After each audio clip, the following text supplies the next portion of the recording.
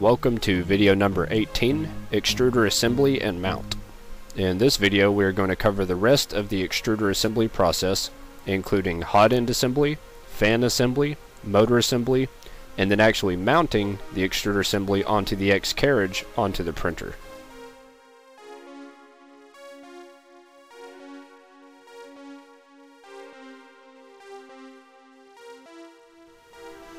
Our first step here is we're going to solder up the thermistor just like we did for the heat bed, only now we're soldering up the thermistor for the hot end, and it's going to be the exact same process we followed with the first thermistor, only your thermistor may look a little bit different for the hot end, but it's going to be the exact same process.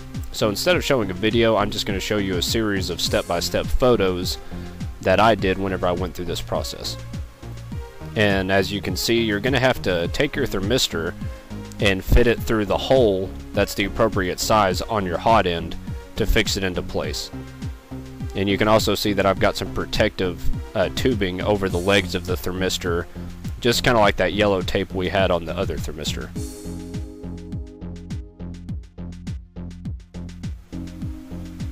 After we get the thermistor wired into place and get the connectors connected, just like we did with the first thermistor, now we need to do the same thing for our heater cartridge. Now yours may look different than mine, or it may look the same, but mine's already wired up ready to go, so all I have to do is plug it into the big hole and tighten the set screw. So once you actually get your thermistor and your heater cartridge put into place, take a zip tie and some electrical tape and real neatly secure it and tie it back, so as you're not going to break the solder joints and you make it nice and secure. Now we're going to take our hot end assembly so far and we're going to plug it into the hole on the bottom of the extruder body, and then we're going to fix it with 2 screws and 2 nuts. Now you want to have your wires coming out of the back, I guess the opposite side of where your idler springs are pointing.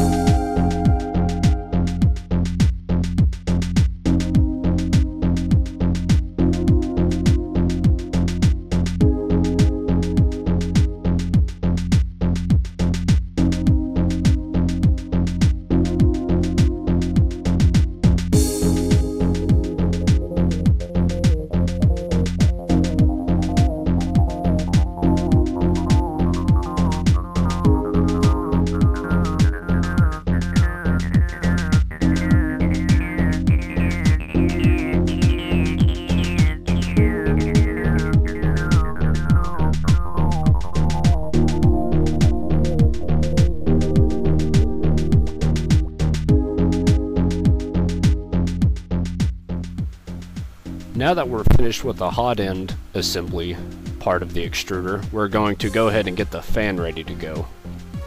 Now your fan is already going to have the wiring connector we need, but we need to extend it.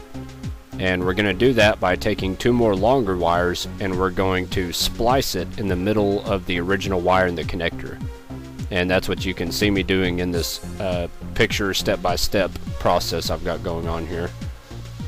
So follow the same steps we've done with the previous wires. Make sure you use your heat shrink and your electrical tape and go ahead and solder that splice into the fan wires.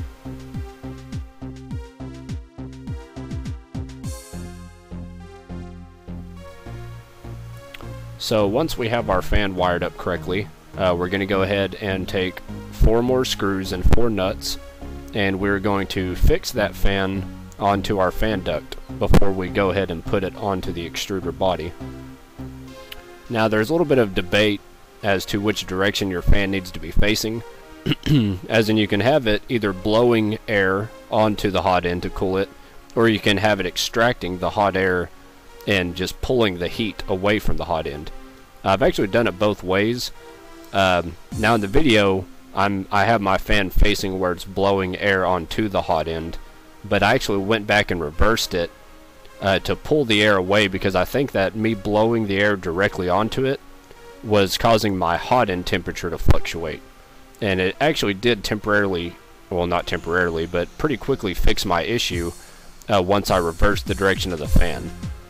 So in this step, you might want to have the letters on the fan facing outward as to pull the air instead of push the air towards the hot end.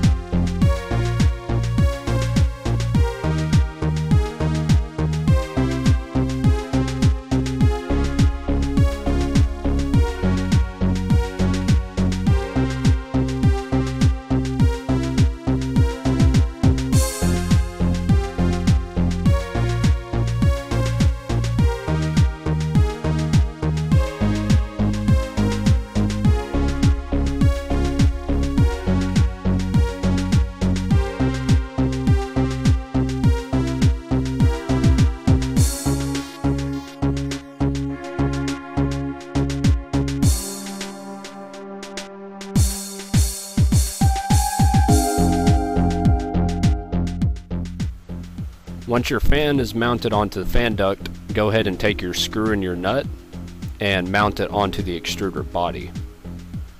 And once it's mounted on there, you can go ahead and take your fan wires and run them alongside your thermistor and your heater cartridge wires on your hot end and tape them together to make one piece, so as to keep them out of the way during your prints.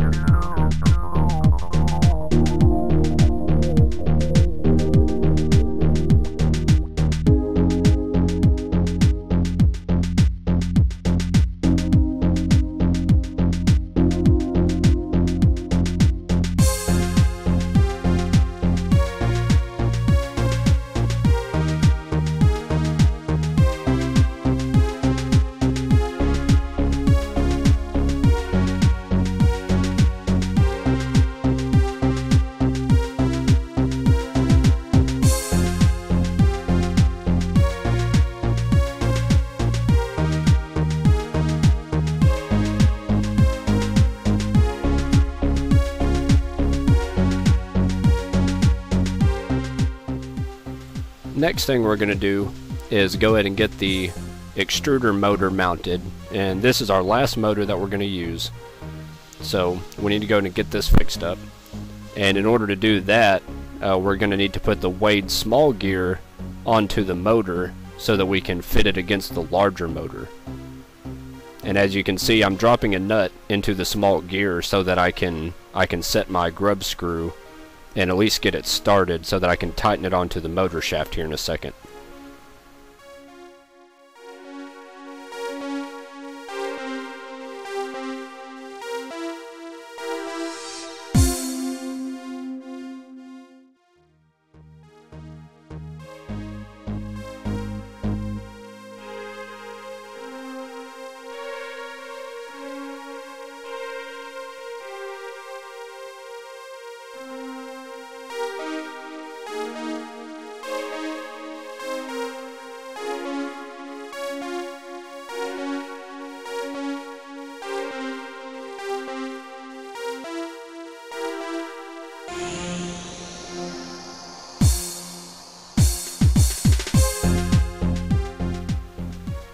So now I'm going to go ahead and shove my small gear onto the shaft, and I'm going to tighten it onto the flat edge of the motor shaft to make sure it's nice and secure. And then I'm going to pull the motor sideways onto the body so that I can get the teeth lined up just right and go ahead and get a couple of screws started on the motor. And for here, I'm only going to put 2 screws into the motor to mount it because it really doesn't need any more than that. But it is important, the position of your motor, because you want to be able to turn the gears by hand to rotate the shaft on the motor, and so you don't want the teeth on the gears to be touching too tightly, and you don't want it to be too far apart. You want to find that sweet spot to where you can turn the gears pretty good, but you have a good solid bite, so as you're not going to miss any steps once the motor actually starts turning. And once you find that position, go ahead and tighten down your screws and make it nice and snug.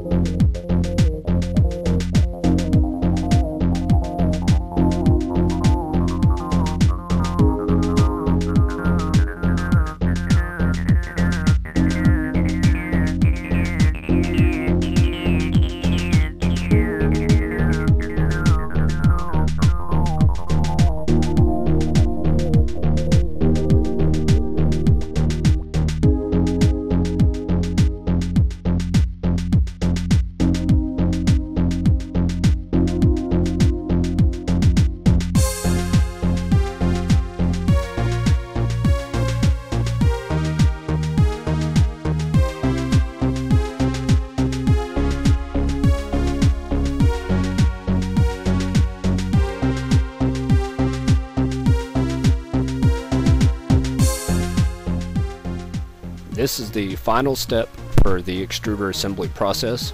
Now that we have everything on the extruder completely assembled, we need to get it mounted onto the X carriage. And to do that, we're going to take our 4 M4 nuts and our M4 by 20mm screws, and we're going to go ahead and put it into place.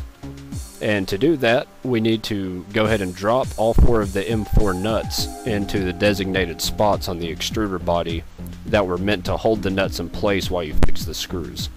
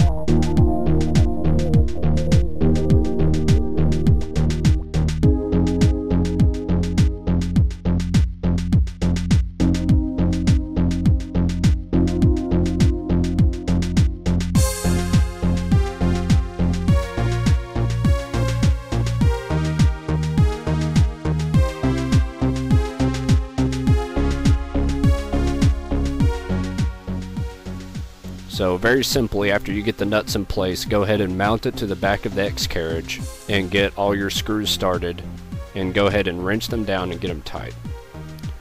After that, you should be able to move the gears by hand, and everything should be fluid on the X-axis, and that will be the end of us putting together the extruder assembly.